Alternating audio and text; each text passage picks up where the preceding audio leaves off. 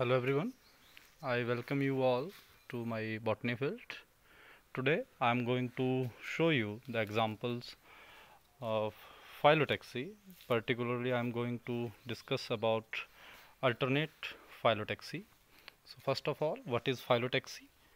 Phyllotaxy is the arrangement of leaves on shoot, or in other words, phyllotaxy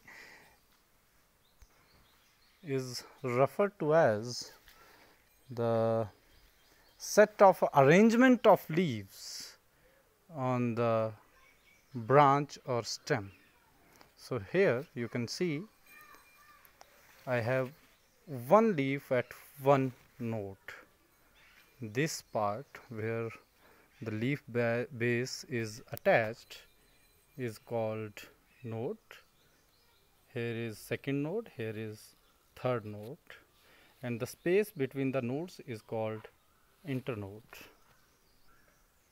In alternate phyllotaxy, which is also called spiral phyllotaxy, there is only one leaf at one node, then one leaf at second node, and then third node, one leaf, then again and again. There is only one leaf at one node. Moreover, why it is called spiral? Let me show you with example. If I take this thread here and then I will coil this thread like this and this, then continuously, let me show you, let me finish me. I coiled this thread like I every time went over the node. So if you observe from here, then you can see the thread is winding this branch spirally, and each time this thread is touching at one node, just going over the node. That's why this pattern is called spiral phyllotaxy, the spiral arrangement of the leaves along the branch or stem.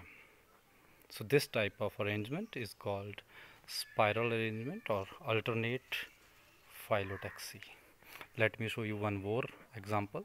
In grapevine, the similar pattern is observed. Here you can see in grapevine, similar pattern is observed, that is alternate phyllotaxy. Similar pattern is observed in grapevine. Thanks for watching. Next time I'll be back with some more examples from phyllotaxy.